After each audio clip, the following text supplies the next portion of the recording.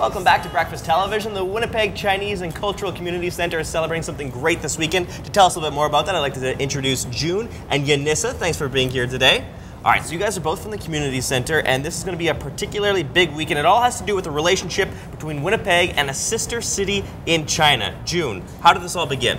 So in 1988, a delegation of officials from Winnipeg went to Chengdu to start up the sister city relationship.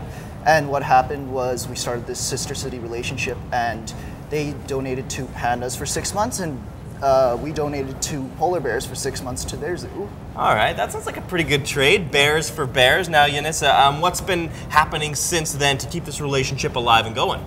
Well, we've been exchanging a few words here and there, but we've also been inviting some delegates from China over to Winnipeg to just further reinvigorate this relationship. But we also have a couple performances this weekend from the Chengdu dance troupe.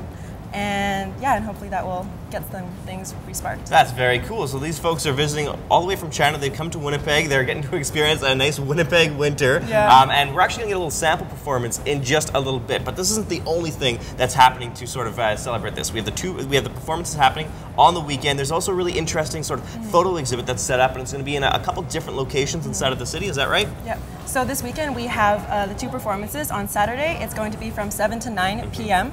at the Winnipeg Art Gallery. Okay. On Sunday, it's going to be 2 to 4 p.m. at the same location, and we have tickets on sale on site. Very cool. So if you want to get information about those shows or buy your tickets, you can do that through the BT website at breakfasttelevision.ca. So a cool way to get ourselves immersed in the festivities, and we're also going to be giving away a pair of tickets a little bit later on. Now there's the photo exhibit as well. What's happening for that one? So for the photo exhibit from the 2nd to the 9th, it's going to be at the Winnipeg Chinese Culture and Community Center.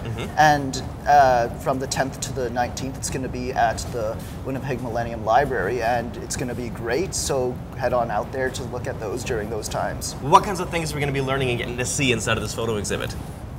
We're going to see how we exchange the polar bears. So we're going to see a couple pictures of polar bears and the pandas. We're going to see some of the pictures from the cultural dances that originate from Chengdu province.